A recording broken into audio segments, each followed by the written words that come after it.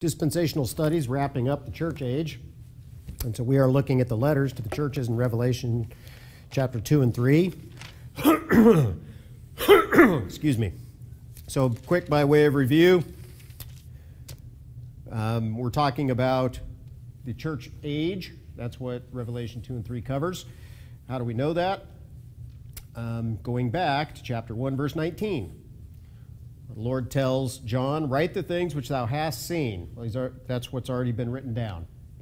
Then he says, and the things which are, that's the things of this time, and then the things which shall be hereafter. How do we know when the hereafter starts? Well, turn to chapter 4, verse 1.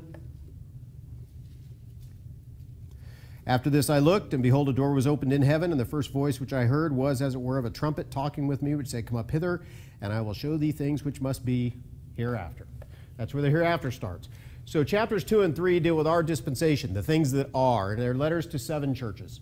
There are 7 real churches that had real problems that the Lord was addressing. I believe the term angel within these letters is referring to the pastors of those churches, because these are instructions to the churches themselves, the people of the churches and their leadership. Angel is just a word that means messenger. Okay, it's often referring to angelic beings, spiritual beings from heaven. But that's not its only use. That's the only way we use it. Okay, just like the only way we use church is to talk about a body of believers. Okay, but that's not the only use of the word church in the Bible. It's any called out assembly, including, for instance, our county commissioners. They're a called out assembly to make decisions for the county. Okay, and it was used politically that way in the Greek world. We use it to refer specifically to this within our language. And angels, we use the term to talk about heavenly spirits. But it just means messenger. And in this particular case, I think it's clear he's talking to the pastors of the churches. He gives in certain instructions. Remember that we looked, before we move on, that verse 3 of chapter 1 says, blessed is he that readeth, and they that hear the words of this prophecy, and keep those things which are written therein, for the time is at hand. That tells us several things, but the main thing it tells us is that Revelation is not a closed book. It's a book we can understand, and we're supposed to study it. That's what this tells us. Understand it and keep those things that are in it. Believe them and live as if they're true. And so we can't do that if we couldn't understand it. If Revelation was a closed book or a book that's impossible to understand, God wouldn't tell you this. Okay, but he does. The Lord, of course, is revealed in the book of Revelation. The revelation referred to in the book of Revelation is the revelation of Jesus Christ as God in the flesh. That's the point of the book. There's a lot more to the book than that, but that's the theme. It is the revelation of Jesus Christ. It reveals to the whole world who he is. And when he returns, of course, they're all going to see him. And there'll be no question who he is. Okay, people now, they can say whatever they want, but in the end, when the Lord comes back, there will be no arguing with him or about who he is. We see in our world today, as Brother Grant alluded to, and it is very distressing, we see this chaos and insanity and just lies, absolute slanders going on all the time. All the time. This is some of the craziest stuff I've ever seen. And none of that is going to go on in the kingdom. None of it. The Lord will rule with a rod of iron. It will be clean, it will be clear, it will be right. Amen. And that's going to be something. Man will get a perfect world. And then he'll rebel against it because he'll hate it. That's just how these things work, I guess. Sinners are sinners. Well, we looked at these letters. So the first thing on these letters is, I'm going to cover it fast so we can get to the last two. The first thing is, they're letters to 7 very specific, very real churches that existed in Asia Minor, which is we call Turkey today, at the time of the writing. They're written to address specific problems within those churches. That is the interpretation, and that's accurate. There are, however, 3 applications that are separate from that. One is each church, each real church, ought to examine itself against these letters to see where it stands and to make whatever corrections are necessary so our candlestick doesn't get taken away. Amen. Remember, the Lord threatened to do that. And he says in the first chapter what the candlesticks are. They're the churches. If the candlestick is removed, the people might still meet in the building and call themselves a church, but they're not a church anymore. They're no longer a temple of the Holy Ghost. Right. Okay, and so we want to avoid that. And so we can use these letters to examine ourselves, our own church. The second thing is, in each one of these letters, there are instructions to individuals within the church. In other words, things that individuals ought to do to help the church, or, in the case of the last letter, to separate themselves from it. As individuals, we ought to examine ourselves and see if we're doing these things as we should. He speaks over and over again about him that overcometh. He's talking about faithful believers. It's not about salvation. Okay? There are, within some churches, there are unbelievers. But that's not what he's talking about here. Because remember, I'll get to that in a moment. He's talking about serving faithfully and what the results will be at the judgment seat of Christ. Okay? And then the last thing is, these letters cover some time periods that stretch throughout church history. There are people who say that can't be true because the rapture is imminent. It's at hand, which means it could happen at any moment, which is true. We saw that in the verse 3 that we read in chapter 1. The time is at hand, right? However, simply because these time periods have taken so long doesn't mean they had to. Right. These events could have occurred in a very much shorter period of time, or almost no time at all, had that been God's plan. So the fact that these letters actually address time periods in church history, and I believe they do, I believe prophetically they do, and that's based on the things that are and the things that shall be hereafter. Okay? That doesn't mean that the rapture wasn't imminent. It's always been imminent. And all imminent means is there isn't a prophetic event that must occur before that happens. It's the next prophetic event on God's calendar. That doesn't mean other things can't happen. We know from Ezekiel that God gathered the Jews in an unsaved condition back into Israel. The Valley of Dry Bones. That's been done, right? But it didn't have to be done prior to the rapture. But it was. So the next event we know that will occur on God's prophetic calendar is the rapture. Now, we've gone through all of these letters until the letter to Philadelphia, which is in verse 7 of chapter 3. There it says, "And to the angel of the church in Philadelphia write, These things saith he that is holy, he that is true, he that hath the key of David, he that openeth, and no man shutteth, and no man openeth." This is what it means to be reading the revelation of Jesus Christ. Each of these descriptions is about him. They're truths about him. "I know thy works. Behold, I have set before thee an open door, and no man can shut it. For thou hast a little strength." Notice, he doesn't say they're strong. He says, "They hast a little strength, and hast kept my word, and hast not denied my name. Behold, I will make them of the synagogue of Satan, which say they are Jews and are not, but do lie. Behold, I will make them to come and worship before thy feet, and to know that I have loved thee. Because thou hast kept the word of my patience, I also will keep thee from the hour of temptation, which shall come upon all the world, to try them that dwell upon the earth. Behold, I come quickly. Hold that fast which thou hast, that no man take thy crown. Him that overcometh will I make a pillar in the temple of my God, and he shall go no more out. And I will write upon him the name of my God, and the name of the city of my God, which is New Jerusalem, which cometh down out of heaven from my God, and I will write upon him my new name. He that hath an ear, let him hear what the Spirit saith unto the churches." And remember, we've already talked about what churches are. They've got to have the proper leadership, pastors and deacons and so on. And we've already covered all that. These are letters to churches, not the church. Right? Everyone remembers that. We use the term the church in an institutional sense, but there is no such thing as a worldwide church. There are churches. Okay? And so he's written these letters. In this particular one, he has no rebuke to make of Philadelphia. This church, he does not rebuke. He doesn't give them all the same credit he gave to Ephesus. Did you notice that? Church in Ephesus, he said much better things about before he rebuked them. And so what is this about? Well, if you have a Scofield Bible, he tells you it's the true church within the church. In other words, the true believers within, in Scofield's mind, the universal invisible church, or the what do you call it? Christendom, the kingdom of heaven. I agree, but not exactly. So what I think this is referring to is an actual time frame, and it's the missions age, okay, which began sometime in the late 1500s, and then the King James Bible came out in 1611 and so on, and ran really effectively until about 1920. I think that's, we can quibble on exactly when it ended, but these things are rough anyway. But I think that's the window, 1600 to 1900 roughly. What happened in that time period? Well, the greatest missions work that's ever been done on the face of the earth was done over those 300 years. More souls were saved, more churches were planted, more Bibles were printed, more missionaries went out, more money was spent, more gospel was preached worldwide than ever had happened before. And it's not even close.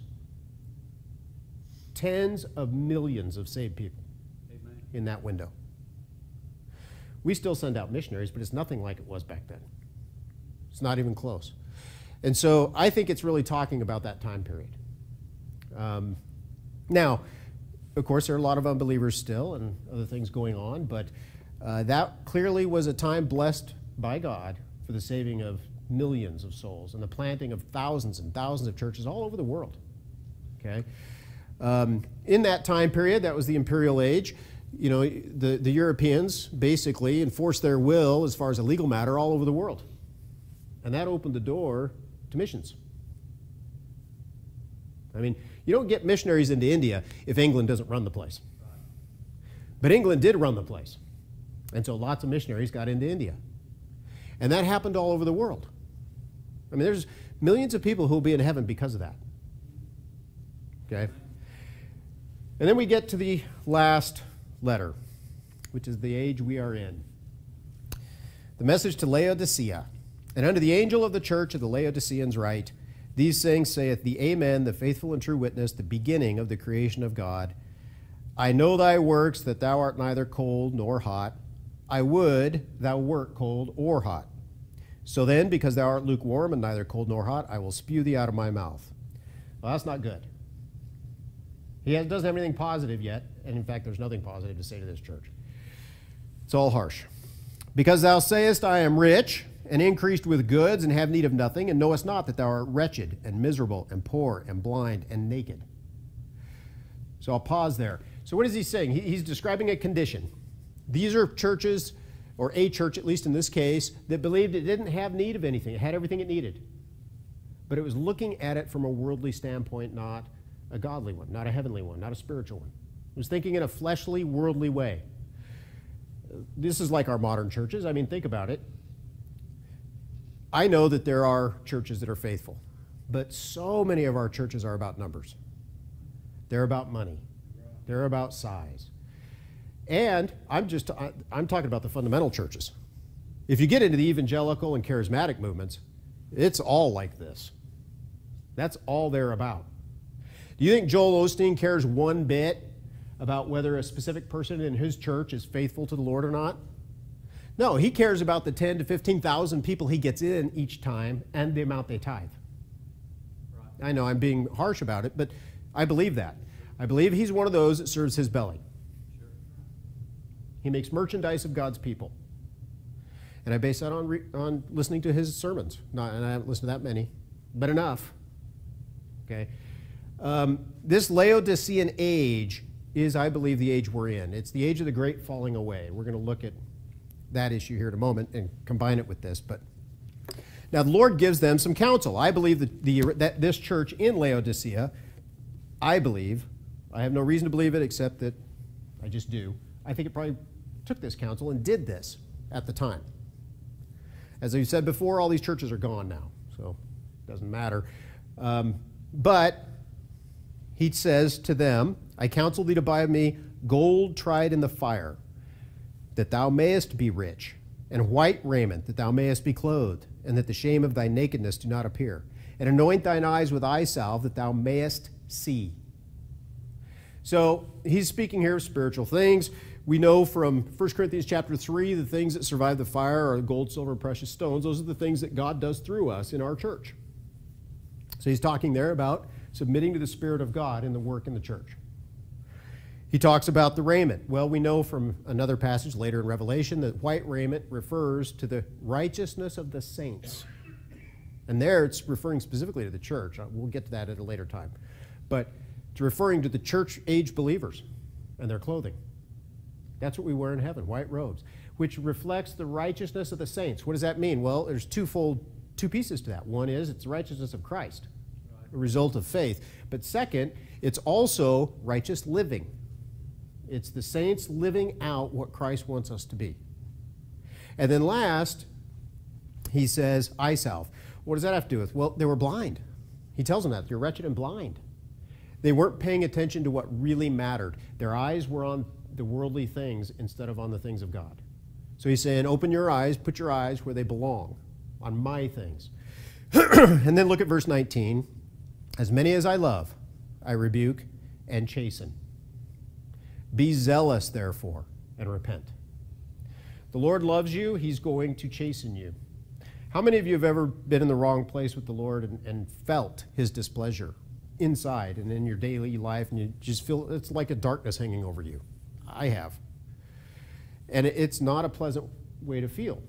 In fact, it feels so bad that it forces me to change where I am, because it makes me so unhappy. I can't be, the things that in life that I want to enjoy, I can't enjoy when I have that feeling over me. Right? That's the Holy Spirit. That's not me. I'm telling you, my flesh couldn't care less. Okay, that's God. And so he does that because he loves me. He does that to all of us because he loves us. And he loves our church as a church. And he wants the church to be sound. And so he corrects it. He rebukes it. And he chastens it in an attempt to turn it around. Okay? Now, we know, and we're going to look here in a moment, that in this age, that's simply not going to happen. There will be faithful churches up to the point of the rapture, but not very many. Christendom, the kingdom of heaven, which includes all professing Christians, whether they're saved or lost, that's going bad. And it's just going to go bad and get worse until the end. Okay? And that's what this age he's referring to here is. The end here, he says something. Now, these three verses are often used as salvation passages. It's not really about salvation. That's not an improper use. That's an okay application. But he's not talking here about salvation. He's speaking to individual church members in the Laodicean age. It says, behold, I stand at the door and knock. What door is he talking about? Door of the church. These churches have kicked him out. If any man hear my voice and open the door, I will come into him and will sup with him and he with me. And so what is he saying there? Well, if the church really wants the Lord in, he's ready to come in. Amen. They've got to be zealous and repent. Let him in. Right. Let him have his way. To him that overcometh will I grant to sit with me in my throne, even as I also overcame and am set down with my Father in his throne. He that hath an ear, let him hear what the Spirit saith unto the churches. And so he's telling churches, if you want, if you'll open the door, in I will come. I would add, if a church won't do that, and you're in that kind of a church, I think you have an obligation to leave. Amen. I don't like that. Let's be honest. The church at Corinth, that church had all kinds of trouble. But it wasn't as bad as this. This is a church that's dead. Spiritually dead. And it's only about the things of the world. You cannot grow in that, and you can't serve God in it. It's not his church. There's no candlestick there. You got to get out if it won't repent. And you've got to separate yourself. So those are the letters to the churches. Now, let's look quickly at some other passages to help us see this age. Turn to 1 Timothy chapter 4, verses 1 to 3.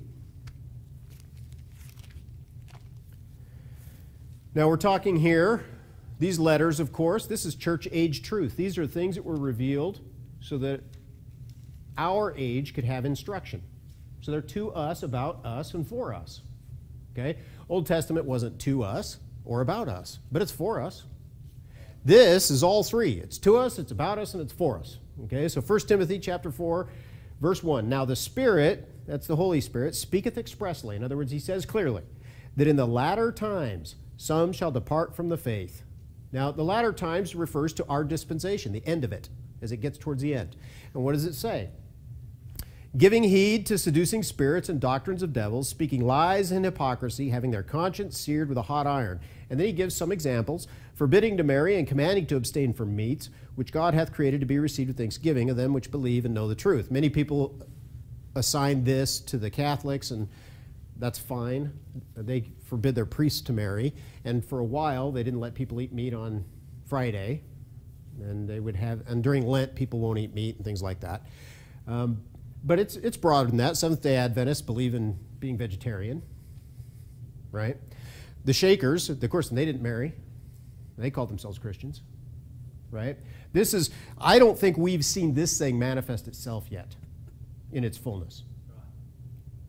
I think this is a bad,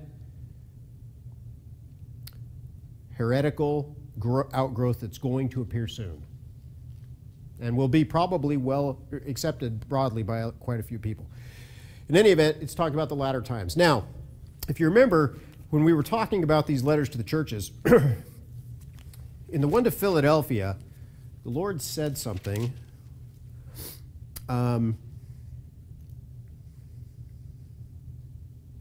He said in verse 11, "Behold, I come quickly."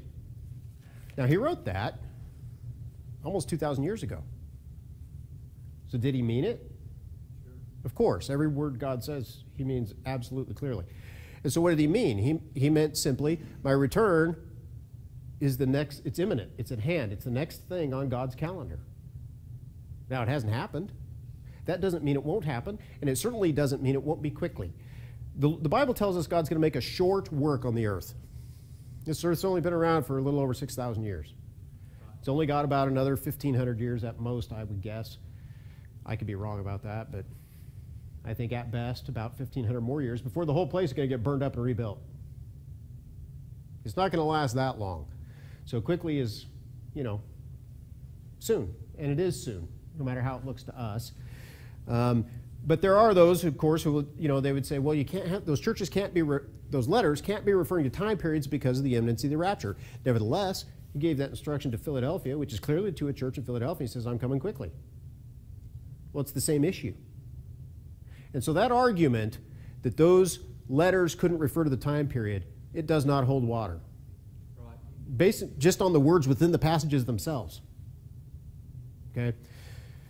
So, now, we see it when he talks about latter times, he's writing to a church, so he's talking about the end of our age, the latter times of our age. Times I think we're in. Now turn over to 2 Timothy chapter 4.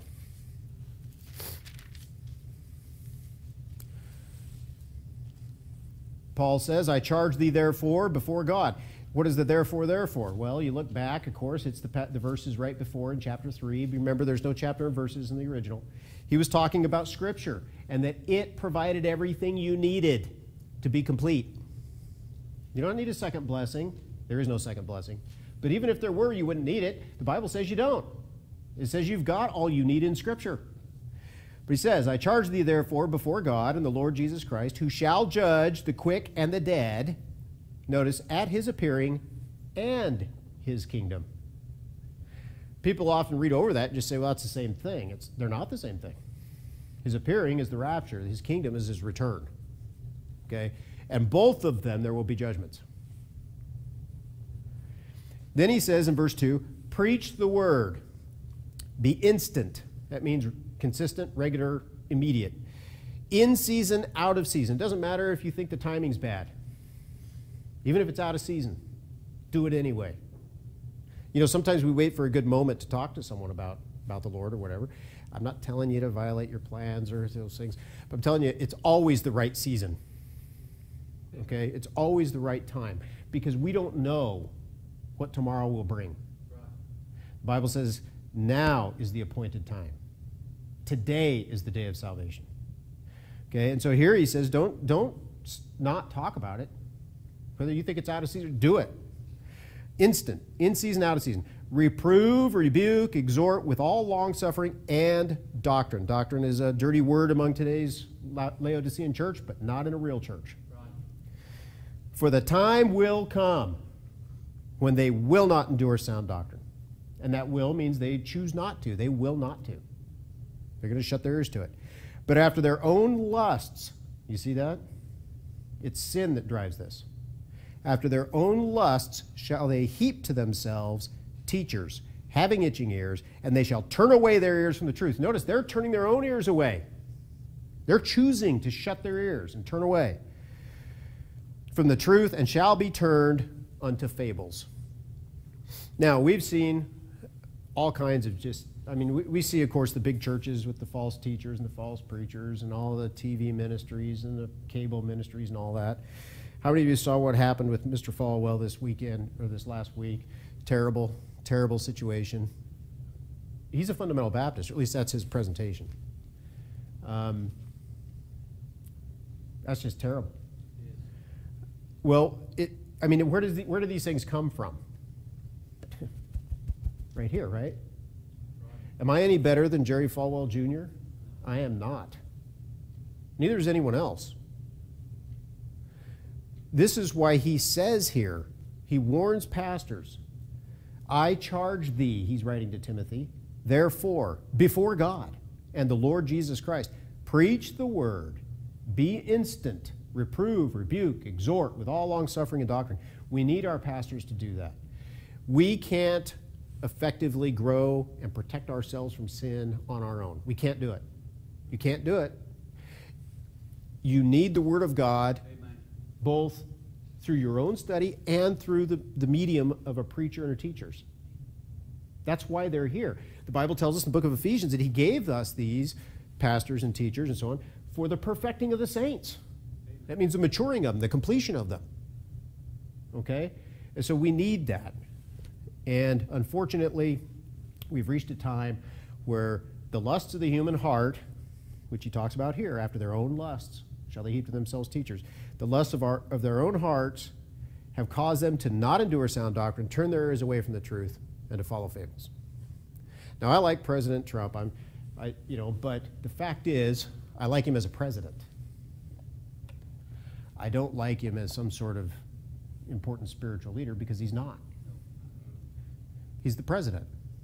I like him as a president, especially given our options, right? I mean, there are things about President Trump I don't like, okay? But the point on that is, I know that in Falwell's case, that was really the focus of what he had been doing over the last few years. It was very political. That is not what we should be about. I'm going to vote for the president. I am. And I'm not voting for a Democrat ever. I'll cut my hand off before I do that. That party has sold us out. And so I'm not going to have anything to do with them. You vote for who you want. That's your business. I'm just talking about myself. But having said that, I'm not going to spend a lot of time on politics because that's not what God has for us. We're supposed to be about this book. Amen. And getting people the gospel. And so we need to focus on that. And that's what these two passages in 1st and 2nd Timothy refer to the same era that we're in now. The time will come, the latter days. That's the Laodicean age. That's the age we're in. You can't trust just because someone says he's a Christian on TV or so on that he is.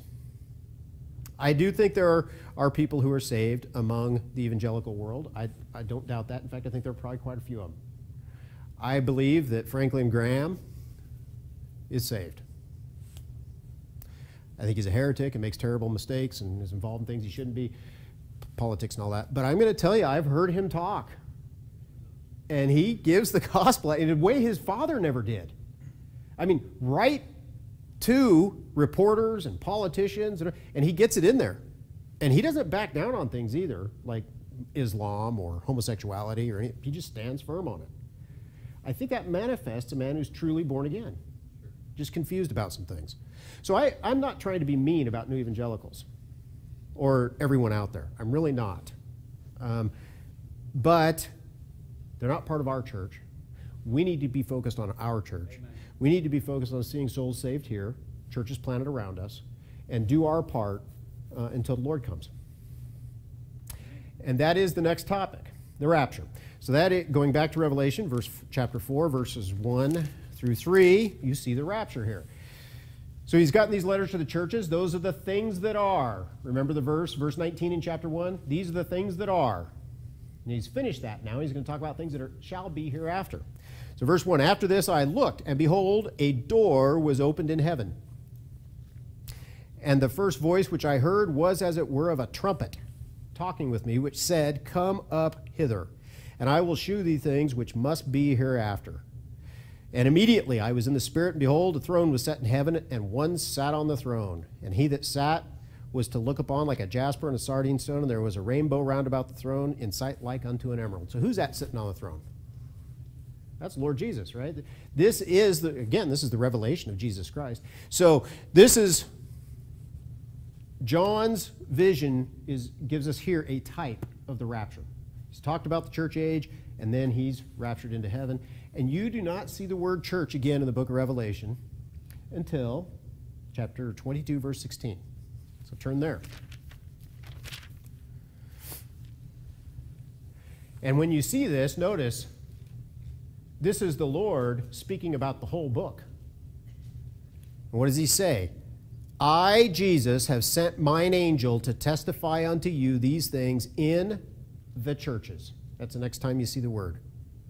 I am the root and the offspring of David and the bright and morning star. And the Spirit and the bride say, come. And let him that heareth say, come. And let him that is athirst come. And whosoever will, let him take the water of life freely. That's not referring to the water of life in heaven, the river. Look at the context. This is the Lord referring to the book he just dictated to John, or had an angel dictate. And he's saying, I sent the angel to give these things, to give this information to the churches. Now, all of you out there, if you want the water of life, come. He's talking about getting saved. Right. Okay? That's a real salvation passage you can use. When it says whosoever will, that's a whosoever will salvation. That is the context. For I testify unto every man that heareth the words of the prophecy of this book, if any man shall add unto these things God, and so on. That's the wrap-up of Revelation, and I believe the whole Bible.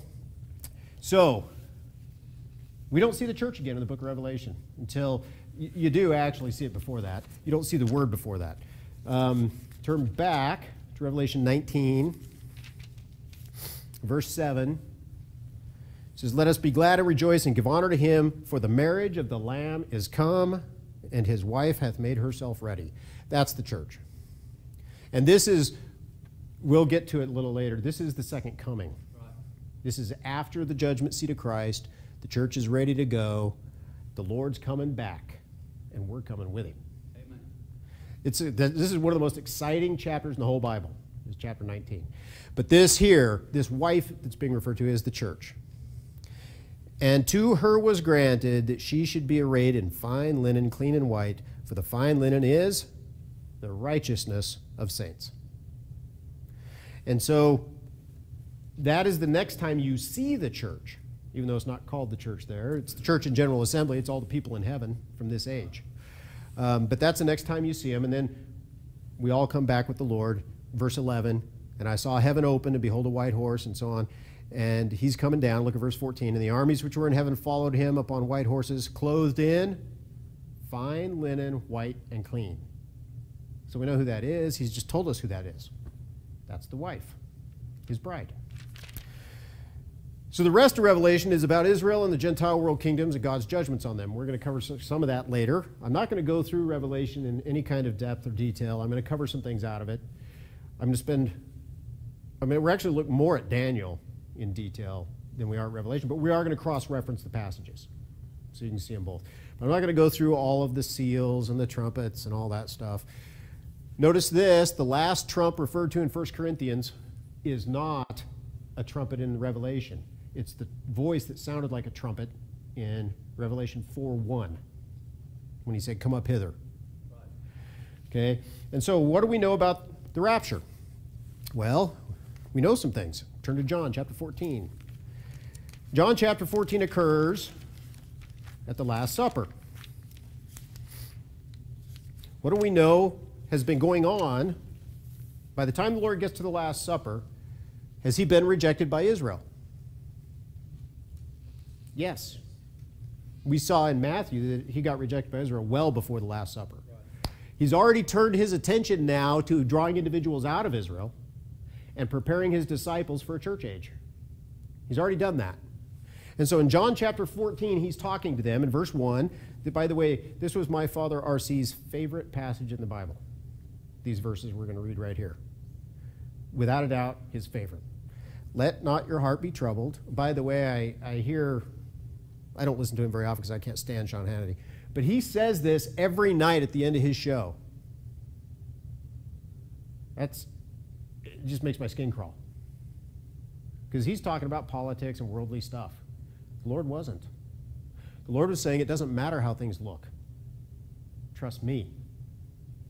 So he says, let not your heart be troubled. You believe in God. Believe also in me. In my Father's house are many mansions. If it were not so, I would have told you. I go to prepare a place for you. Think about that. He's been doing that for you for 2,000 years now. Amen. And if I go and prepare a place for you, I will come again. Notice, he doesn't say I'll come again and establish a kingdom. He says, I will come again and receive you unto myself, that where I am, there ye may be also. This is the first mention of the rapture. Okay?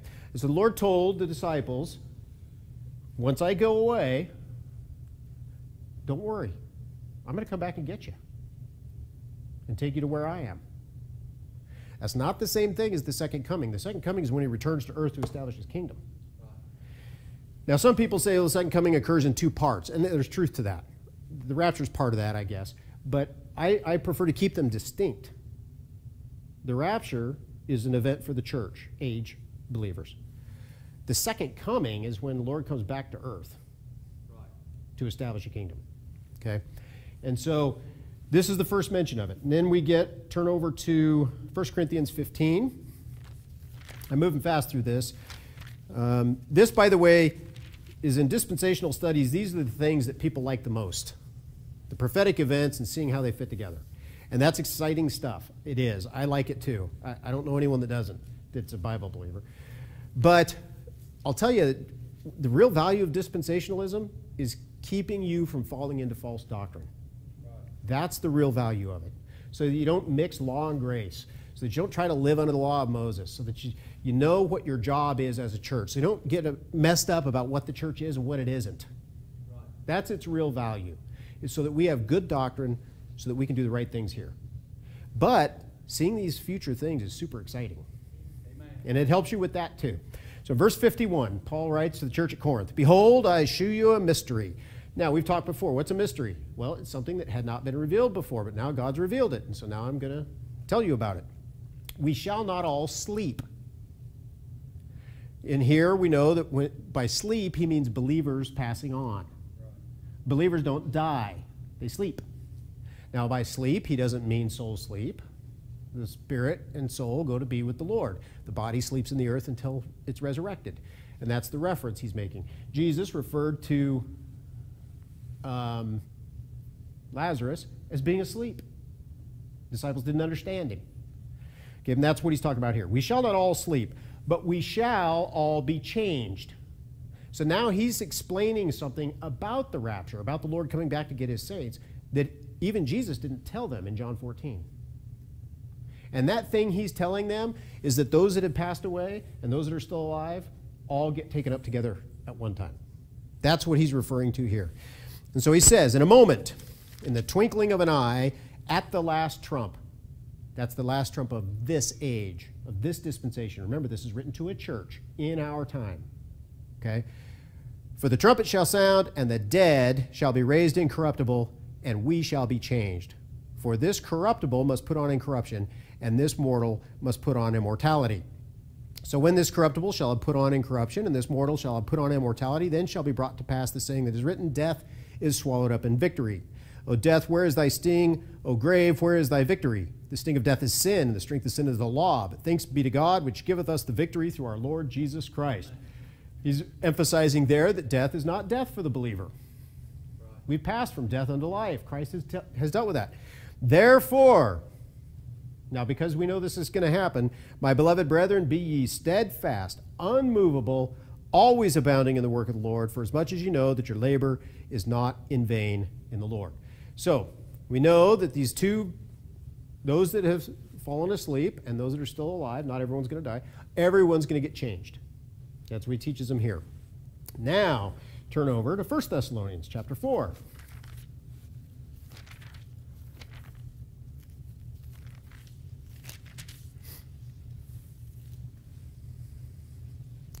Look at verse 13. But I would not have you to be ignorant, brethren. Okay, are we supposed to be ignorant, or are we supposed to listen to this and know about it?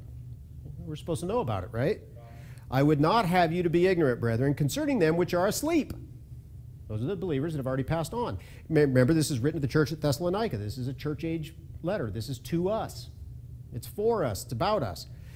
Concerning them which are asleep, that ye sorrow not, even as others which have no hope. He doesn't mean we don't feel sorrow when people die, but we don't sorrow like others, because it is not hopeless. We have hope. For believers who've passed on. If you have loved ones that were unbelievers, well, they're gone. For if we believe that Jesus died and rose again, even so them also which sleep in Jesus will God bring with him. So when the Lord comes back to rapture us out, he's bringing those souls and spirits that went to be with him. Paul says, absent from the body, present with the Lord. They return with him. For this we say unto you by the word of the Lord, that we which are alive and remain unto the coming of the Lord shall not prevent them which are asleep. That means we will not precede them. We won't go ahead of them. Okay? For the Lord himself shall descend from heaven with a shout, with the voice of the archangel, and with the trump of God, and the dead in Christ shall rise first. These are church-age saints. Those that have died since Christ was resurrected after the crucifixion. So, they rise first. Then we which are alive and remain shall be caught up together with them. We all go up together. They rise out of the graves, and then we all, boom, gone. To go be with the Lord in the clouds. We're caught up together with them in the clouds to meet the Lord in the air. And so shall we ever be with the Lord. Wherefore, comfort one another with these words.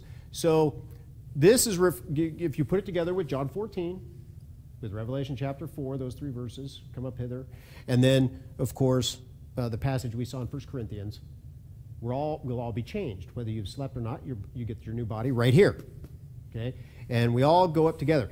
They don't head up to the air first and then we follow. They come out of the graves with their new bodies. Our bodies get changed in the twinkling of an eye, and then we all go up together to meet the Lord in the air. Notice that. He's not coming to the ground here. He's coming to take us out of here. Amen.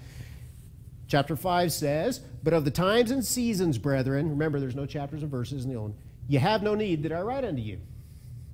For you yourselves know perfectly that the day of the Lord so cometh as a thief in the night. No one's going to be able to pin down the exact time. No one. For when they shall say peace and safety, then sudden destruction cometh upon them, as travail upon a woman with child, and they shall not escape. He's referring to the tribulation period. But ye, brethren, are not in darkness, that that day should overtake you as a thief. He doesn't mean you'll know when it's going to happen with any kind of exactitude. He simply means you should know the signs of the times and be prepared. Lift up your eyes. Okay, be ready. Ye are all the children of light, and the children of the day. We are not of the night, nor of darkness. Therefore let us not sleep as do others, but let us watch and be sober. For they that sleep, sleep in the night, and they that be drunken are drunken in the night. But let us who are of the day be sober, putting on the breastplate of faith and love, and for an helmet the hope of salvation. That ties in with Pastor's teaching this last week. For God hath not appointed us to wrath, but to obtain salvation by our Lord Jesus Christ. So he's telling us we're not going into that wrathful time period. That's for those that are not saved. For us, we're taken out of it before it comes. Another type in the Old Testament of that is Enoch, being translated out before the flood came. He's a type of the church. Noah and his family is a type of Israel. They have to go through the flood, where they'll get straightened out. And then the last passage we'll look at, and then we'll be done, 2 Thessalonians chapter 2. Apparently, so because of the first letter he wrote, some of the people in the church at Thessalonica, and can't blame them, they didn't have all this information. Some of them thought this might have already started happening and that they'd missed it. They got scared. So he sent them 2 Thessalonians, and in that he tells them in verse 1 of chapter 2, now we beseech you, brethren, by the coming of our Lord Jesus Christ, and by our gathering together unto him. Notice that? Gathering together unto him. That's the rapture. We're all pulled up together. That ye be not soon shaken in mind, or be troubled, neither by spirit, nor by word, nor by letter, as from us. So I don't know if he's referring to 1 Thessalonians, or if there was some forged letter that was claimed to be his. As that the day of Christ is at hand. In other words, that it's happened. Okay? He then says, let no man deceive you by any means. For that day shall not come, except there come a falling away first, and that man of sin be revealed, the son of perdition, who opposeth and exalteth himself above all that is called God or that is worshipped, so that he as God sit at the temple of God. Now here he's moved into the tribulation period. Okay? And he's talking about that. He says, sitteth in the temple of God, showing himself that he is of God. Remember ye not that when I was yet with you, I told you these things? And now ye know what withholdeth, that he might be revealed in his time. Well, what is it that withholds the beast or the Antichrist from being revealed? Holy Spirit. It's the only thing that can, right? I mean, he has to be the one that lets. I mean, he has to be. Nothing else could do it. He came at the beginning of the book of Acts to empower the church for a very specific mission. That's something he'd never done before. It's a ministry on earth that he's never had before, and that only is during this age. The devil has been working his mystery of iniquity the whole time. And there are many antichrists out there. I think the devil always has someone ready. He just doesn't get his way, and he isn't able to use them. God's still holding things back. For the mystery of iniquity doth already work, only he who now letteth will let until he be taken out of the way. The he, it's a he, not an it. So he's talking there about the Holy Spirit. We believe that. And when the church leaves, the Holy Spirit in its incarnation and its empowering of the church goes with it. That doesn't mean that the Holy Spirit's not still here. He's God. He's everywhere. Just like Christ is here, and he's everywhere. But Christ is meeting with us tonight as a church in a different way. And the Holy Spirit inhabits the church as a temple in a different way. And he convicts the world of sin, righteousness, and judgment in a different way. That's a ministry given to him for this dispensation, John 17. And then he says, and then shall that wicked be revealed, whom the Lord shall consume with the spirit of his mouth. That wicked is capitalized because it's a person. And shall destroy with the brightness of his coming. Even him whose coming is after the working of Satan with all power and signs and lying wonders. The beast will do all kinds of miracles. The devil can do some miracles. And with all deceivableness of unrighteousness in them that perish, because they received not the love of the truth, that they might be saved. So he's talking here about people who've heard the truth before the beast is revealed. And for this cause God shall send them strong delusion, that they should believe a lie, that they all might be damned who believed not the truth, but had pleasure in unrighteousness. So he's telling them there about things that are going to happen in the tribulation as a result. And he's saying this has not yet happened. Don't get all upset, but it will happen. And this is why we say, if you've heard the gospel and not accepted it, and the rapture happens, you're lost. That's right. You cannot repent. You'll be done. You'll be the walking dead. All right? And it's because of this passage here. Now, that was a lot of ground to cover. I'm done for tonight. I expect we're going to get into the 70 weeks of Daniel and look at that next time. We'll start our study on that. It probably takes more than one lesson.